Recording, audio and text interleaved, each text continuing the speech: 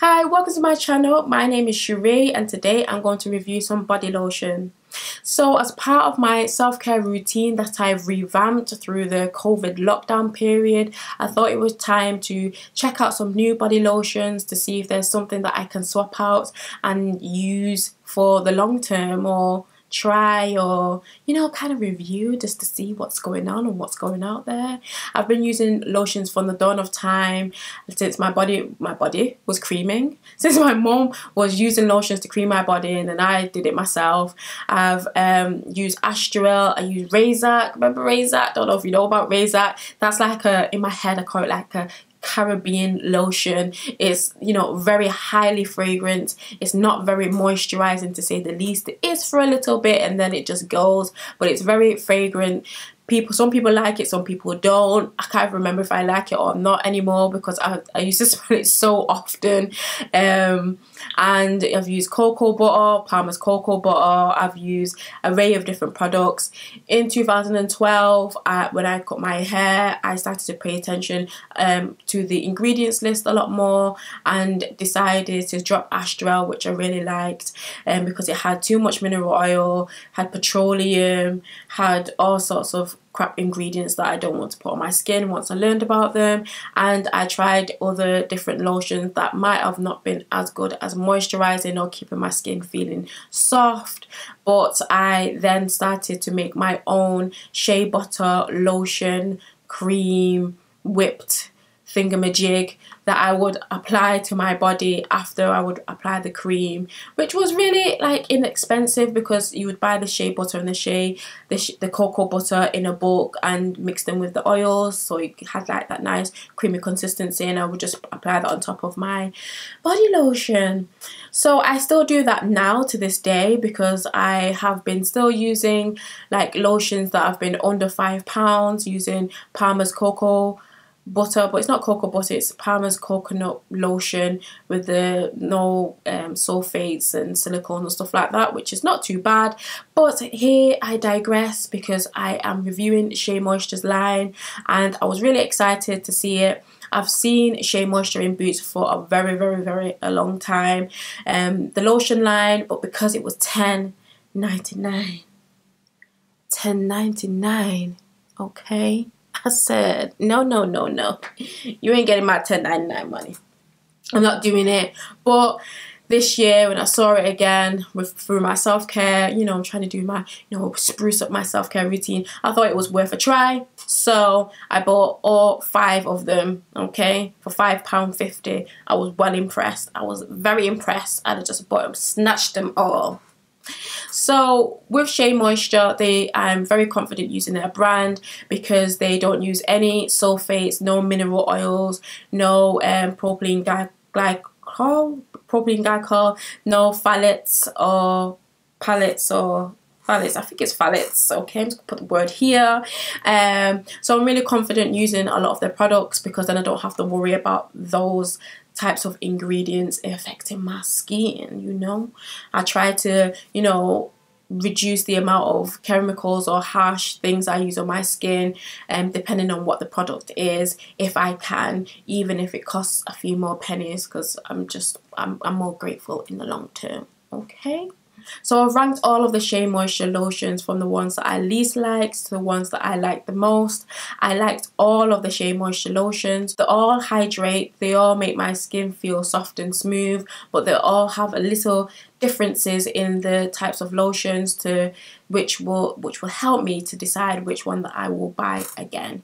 So in all honesty, I would probably buy them all again, but there's some that are my favorites. Some of my favorites, the one that I really liked. So let's get into the review. So the first product that I'm going to talk about is the African Water Mint and Ginger Detox Body Lotion, which is really nice. I felt that it was quite refreshing when I used it in the summer when it was hot outside, though I wasn't going anywhere apart from work and sleeping. But it gave it's like a cooling sensation, most probably because of the peppermint that's in there. The product is very thick, which again I really liked. It smells like peppermint. I can't really smell the ginger in the product, but it's very fresh. very refreshing smell and scent. I use all of the lotions on wet skin or damp skin, which I normally do anyway when I come out of the shower, just to help, you know, with hydration and to seal everything in. And I feel like it helps me smooth the lotion all over my body, so I do tend to like to put the lotion on damp or wet skin rather than dry skin. I put it on dry skin anyway, but that's my preference. So this one says rejuvenate skin with the invigorating body lotion. Shea butter deeply moisturizes with vitamins and essential fatty acids, while African water mint creates a cool and invigorating scent. And it does, so I quite like that one. Next up is the African Black Soap Soothing Body Lotion with oats and aloe and vitamin E. This one was, I feel like it was thicker than the previous one that I mentioned, and this one is for severely dry skin. You see that this is the label that I like, you know, when I'm looking for a lotion or anything like that, or any products, especially with hair and skin. This is what I'm looking for. I'm just looking for the label that just tells me, who are you for, what skin type are you for. I like it because I know it might work, it might not work, but it probably will work. I use this one quite a bit actually, because I forgot at one point that I was trying to get through my lotions to review them. Again, this one is very thick. It doesn't even move at all. Like, if you keep it like, it doesn't even move. You have to really shake it to get it out.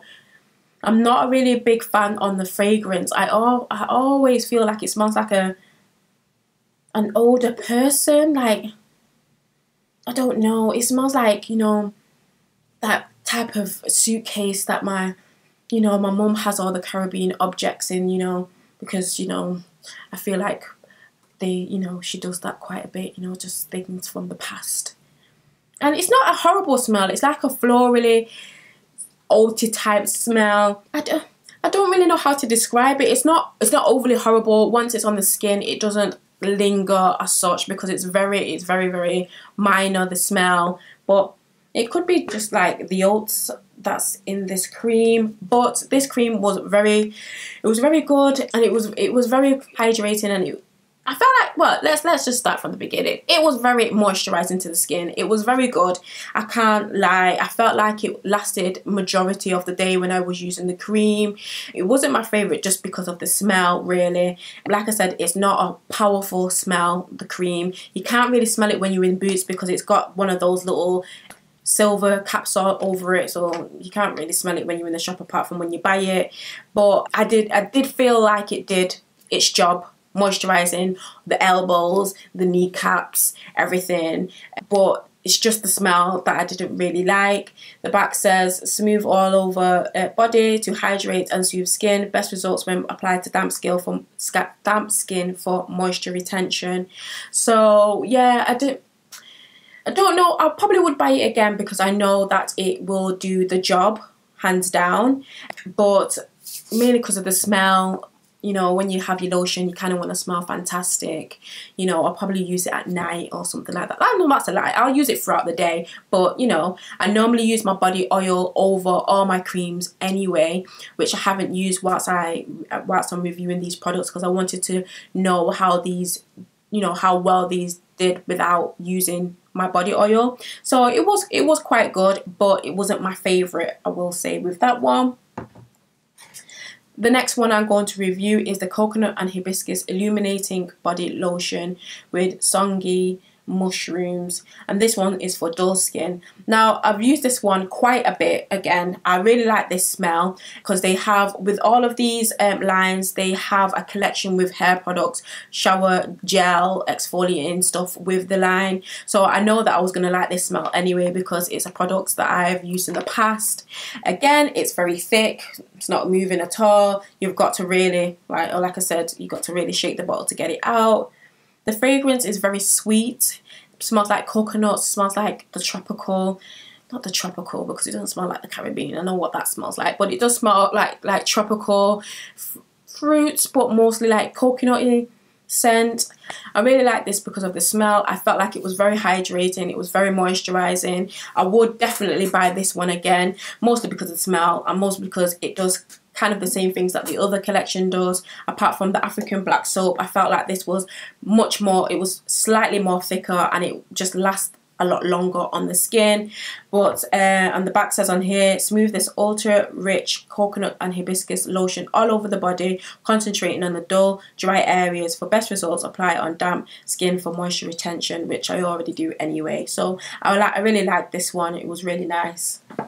The next one is the Shea Moisture 100%. The next one I'm going to review is the 100% virgin coconut oil daily hydration body lotion, which softens and restores skin. I really liked this one. It was a little bit lighter than the previous one. It was the same consistency as the coconut and hibiscus lotion, but I really like this because I felt like it hydrated my skin. I didn't have any dryness. I didn't have any dryness with any of them, which is really good. Like I said, it only has minute differences between them. This one, I felt like it was a little bit more, you know, smoother, more easier to kind of glide onto the skin. Again, it doesn't move when you tip it upside down, and I really enjoyed the smell. It smells like coconuts, like fresh coconuts. I wouldn't say fresh coconuts because I know what fresh coconut smells, but it does smell fairly fresh, like coconut water. And I really like this one. Kind of does what it says on the tin. Wasn't really different from the other ones apart from the smell. It was just a little bit more, you know, easier to apply to the skin. You didn't have to rub it in very hard, and this one doesn't really say much. Smooth lotion all over your skin after a bath or a shower, or use as a massage cream. That's probably because it's probably a little bit more loose in texture compared to the other one, but it does smell quite fresh, quite like coconuts. So I like this one for that reason, for the smell. The next one is my favourite one, which is the Shea Butter Hydrating Body Lotion with frankincense and myrrh, and this one is for dry skin. I really like this one. It smells quite earthy. I remember that. It smells quite earthy, which you probably would do with the frankincense and myrrh. For dry skin, very thick. I've used this one the most, and with this one, I felt it a little bit with the African black soap version. With this one, I felt very hydrated, very moisturized. I don't know if it's because it's got quite a bit of glycerin in this product, but I felt like it was just, I just felt really moisturized. It just felt, and my skin felt really soft. Yeah, and I just felt like I had to kind of look at the products again and just to see if I actually put any other product on my skin. I felt like it was that good. I really enjoyed using this a lot. I like the smell. Not everybody would probably like the smell because it smells quite earthy and quite, I don't know, holistic, and it's not overly powerful, the smell at all. But I really like this one. I really felt like it moisturized all crevices of the skin where I applied it. I haven't tried this under my body oil, which I will start to do now, because I feel like that would, you know, spruce the whole thing, the whole lotion up.